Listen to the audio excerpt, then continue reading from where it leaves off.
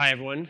I'm David McKay from IBM Research, and today I'm going to talk about benchmarking near-term quantum computers. Before getting into our processes and protocols for benchmarking, I think it's important to motivate and contextualize by mentioning some of the recent advances that have occurred in near-term devices. One of those advances has been the move towards systems and devices on a cloud platform.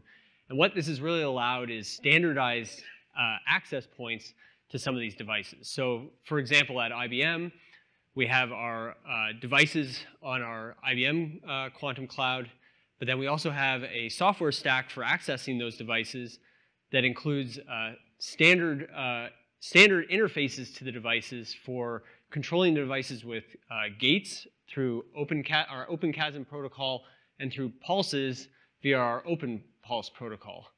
And what this allows from a benchmarking perspective is to start to think about standardized benchmarking protocols that can be applied across a number of different devices and a number of different device technologies even. And, and as part of our QuizKit software, the QuizKit Ignis package is our characterization component. The other advance to mention is the gradual evolution towards larger devices. So when we first put devices on the cloud in 2016, we started with 5-qubit devices, and steadily that number has increased over time from 16 to 20, and now even 53-qubit devices. And so this has created a particular new challenge for benchmarking protocols. We visualize our benchmarking efforts through this pyramid structure where at the bottom we have things like the device specification. So there we have a lot of information that we gather about the device, but it's very individualized.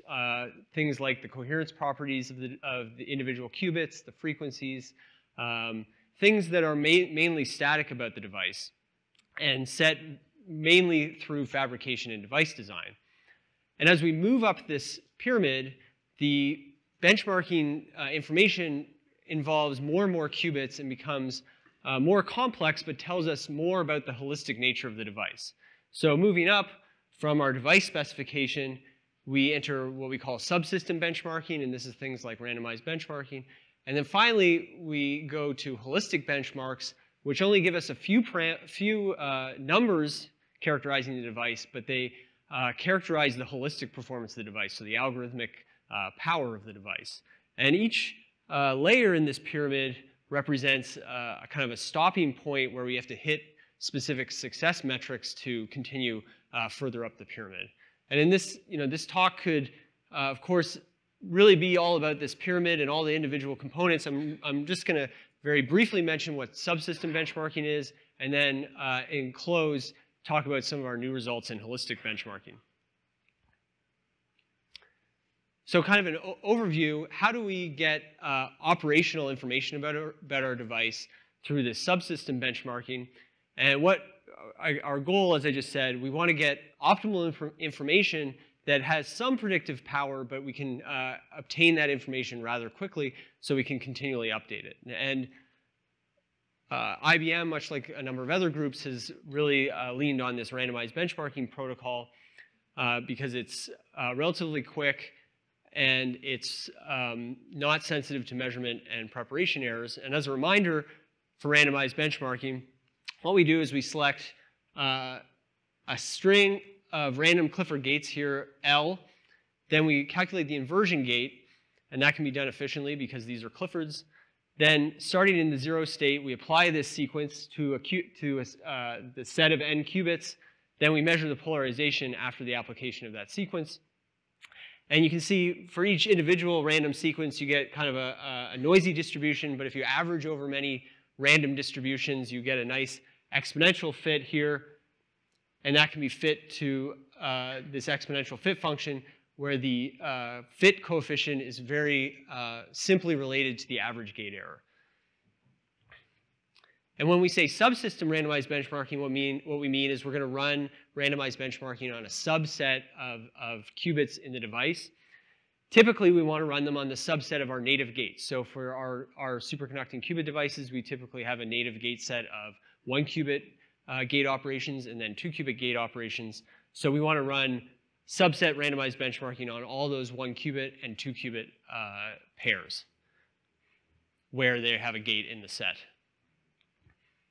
And in fact, that's the type of information we return from a device when we characterize it. So here's a typical characterization you get from one of the IBM cloud devices. Here at the Here at the top are some of the characterizations from that lowest level of the pyramid, the device specifications. But then down here we have the single qubit errors from randomized benchmarking, and then all the 2 qubit errors from randomized benchmarking.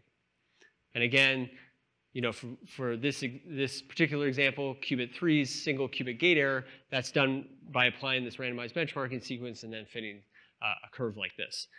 And well, this doesn't give the full process information like a process map would. This is still a very rich set of information from the device, and you can see you can map this distribution of errors across the device and really get a feel for device performance. Here's the 53 qubit device, and then a set of the 20 qubit devices. And what we can really see, even from this simple randomized benchmarking metric, you can clearly see the improvement over time of the error distributions and the mean errors.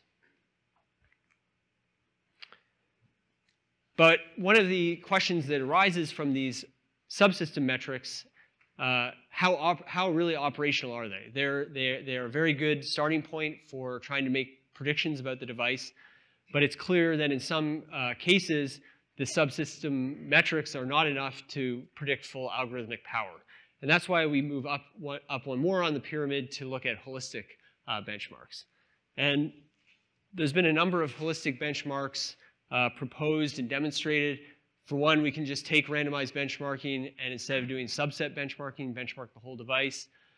We can look at cross-entropy metrics, algorithmic metrics. So people have looked at VQE as a metric for the device. So if you do VQE on a known Hamiltonian, entanglement metrics are also popular. But for the end of the talk here, I'd like to talk about quantum volume, which is our holistic metric developed here at IBM. What is quantum volume? Well, quantum volume is a procedure to try and measure the largest effective square circuit that you can run. The algorithm itself is that we split the algorithm into these layers here, and each layer consists of a completely random SU4 gate, which so means a completely general and random 2-qubit gate between a random set of 2 qubits, irrespective of the topology of the device. So represented here, these are random permutations, but you can think of this as kind of a random SU4 between a random pair of qubits. We do that in each of these depth slices. Then you're going to get a full n-qubit unitary, and then you compile that model circuit to your device based on your device topology. What is the success criterion of this algorithm? Well, you run this experiment. So you've generated some random circuit. You run it. You get a set of bit strings. And then you compare that to the classically simulated output, which should be perfect. And that's the ideal set of bit strings. And then you look for outputs which are so-called heavy, which means that those outputs where the probability of that output from occurring is greater than the median probability of an output from occurring. Those are the heavy outputs. Once you've identified which outputs are heavy from the ideal distribution, you measure experimentally how many of those did I measure. So what fraction of the bit strings did I measure that were heavy experimentally? And the success criterion is that over 2/3 of what you measure are heavy outputs.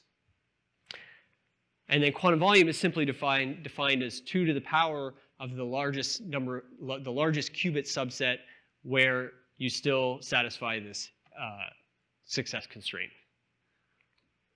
What does that look like in the experiment? Here's from 4 qubits, after you do 1 depth of the volume algorithm, you can see that the white bars, which are the ideal distribution, and the green bars, they're very heavily overlapped.